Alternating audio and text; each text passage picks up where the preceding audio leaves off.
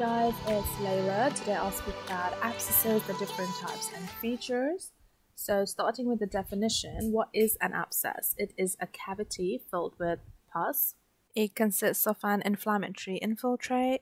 It can be acute or chronic. The acute can become chronic, and it can be a complicated or non-complicated. Complicated is when it goes diffuse or it ruptures, and non-complicated when it stays localized. Essentially, you can have an abscess in any part of your body. So you can have an abdominal abscess, a liver one, an anorectal one, brain, pyogenic liver abscess, skin abscesses, even tooth abscesses. It can be anywhere. So I will pick out three areas and speak about the different kinds of abscesses in that area. So starting with the perianal abscesses. So you've got the supralevator ones. You can have ischiorectal abscesses. You can have intersphincteric between the internal and the external sphincters. You can also have a perianal abscess. Now, going on to the lung, you can have abscesses in the apical region, upper part, or you can have it in the lower part. Abscesses are more common in the right lungs, in the lower lobe, because the right bronchus is at a higher level than the left and it is more steep.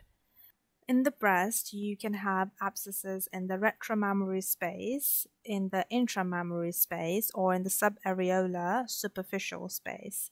So in the intramammary, you can have interstitial type or parenchymatous type. So you can see you can have abscesses in the peripheral parenchymal area, you can have it in the central area, in the lactiferous ducts as well.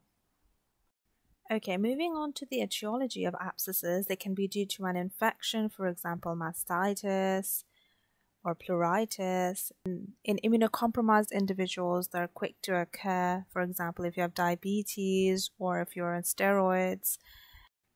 Basically, what an abscess contains is pus, which is a buildup of fluid living in dead white blood cells, dead tissue, and bacteria itself. The structure of the abscess, so it is localized and it is pus covered in a pyogenic membrane. So collagen fiber and granulation tissue form a thickened capsule walling off the area of the focal suppurative infection. The clinical features of abscess, as you can see in the picture, it is red, raised, and painful. This is for cutaneous abscesses. The patient may have high fever and chills. Internal abscesses are difficult to identify because they are inside your body and they do not appear on the superficial surface. For the diagnoses, you can do a clinical examination for the superficial or the cutaneous abscesses. Ultrasound imaging is also helpful. I'll show you what it looks like on ultrasound. Fine needle aspiration for culture or for drainage.